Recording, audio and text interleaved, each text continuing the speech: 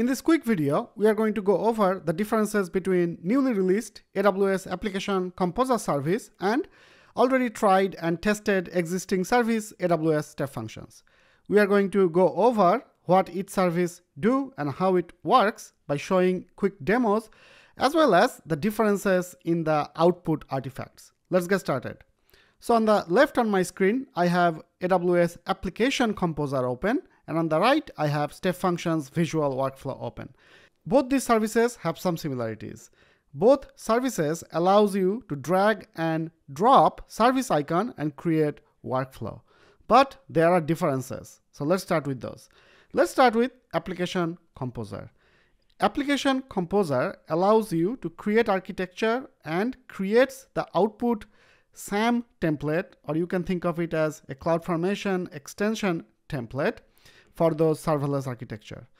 Let's say you want to create a serverless microservice using API Gateway and Lambda. You can simply drag API Gateway from the left panel to the middle, and let's say the backend is Lambda, you drag and drop, then you connect these two services. And let's go one step further.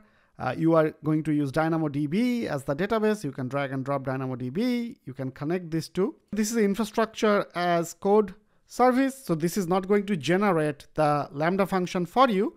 But since you connected these two, what it will do is it will generate the IAM role that's needed to be attached to this Lambda function so that it will have access to the DynamoDB table.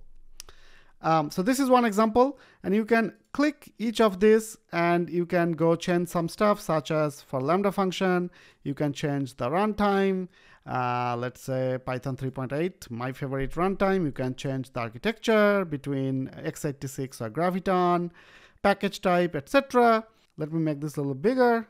Now, one cool thing is, as you create these services, if you click template, it actually generates the AWS CloudFormation templates. Specifically, it creates in the SAM or serverless application model. So if you just take this whole template and run it in CloudFormation, this will actually stand up this architecture. But as I said before, this is infrastructure as code generator. So it is not going to create the Lambda code for you. In that template, there will be a placeholder for the Lambda code that you need to provide. So this is one example. You can keep dragging and dropping. Let's say you drag Kinesis stream. You don't need to connect it. You want to create this microservice. Also, you want to create this Kinesis stream separately. So if you go to template and scroll down, see it creates this Kinesis stream.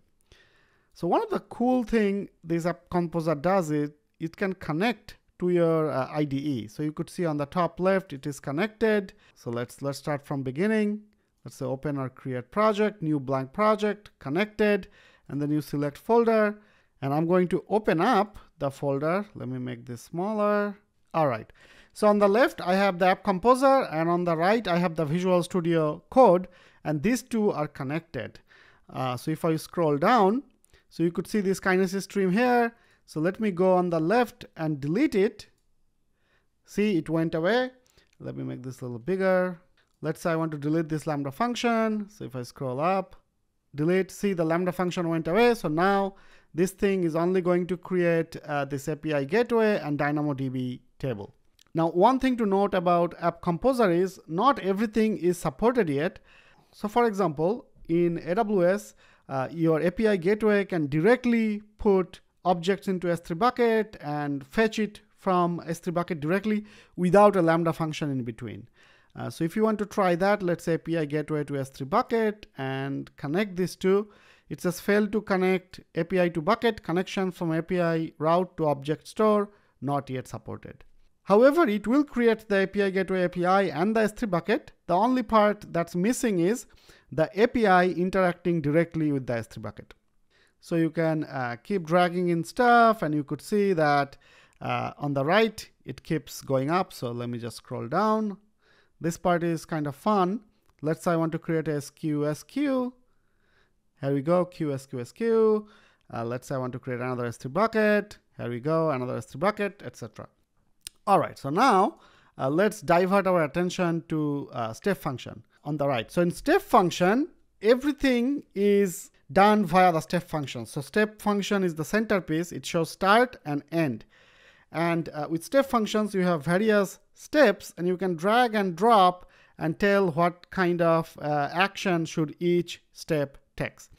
So let's say you want to invoke a lambda first in the step function, and then based on the output of the lambda, you want to check whether a particular value of a field matches something or not. So you can drag and drop this choice state. Let me make this center. And if, let's say, a particular value matches something, if it is yes, then you want to run a task in ECS. And for the other side, you want to publish something to SNS topic. So you can click this and fill all these rules and everything. So right off the bat, the big difference, step function, you are only defining this state machine where you go ahead and define each state. You cannot create all architectures related to serverless. For example, you cannot create a microservice using just API gateway, Lambda, DynamoDB, like we were able to do with AppComposer. Also, AppComposer only deals with serverless services. So on the left, if you look at the resources, it only has the serverless services. But remember, step function can call non-serverless services such as ECS, EC2, Elastic Load Balancer, etc. So you could do all that using step functions.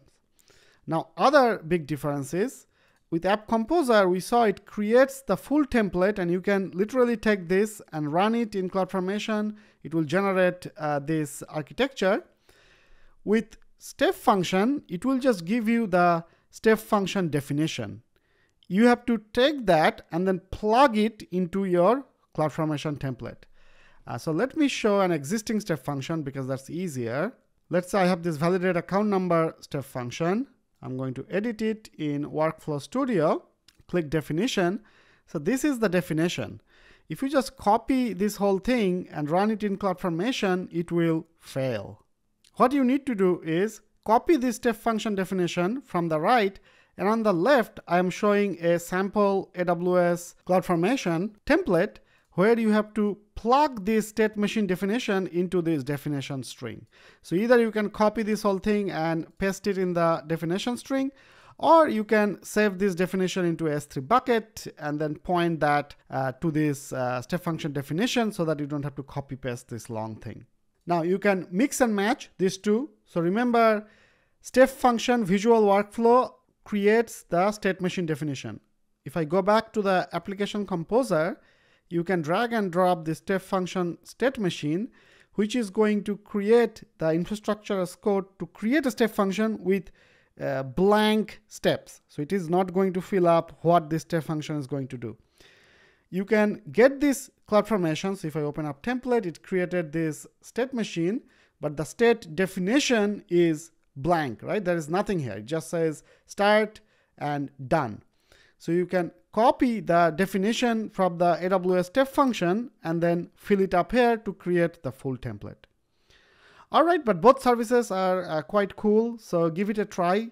Let me know if you have any questions. Hopefully this was helpful. I'll see you guys and girls in the next video. Bye.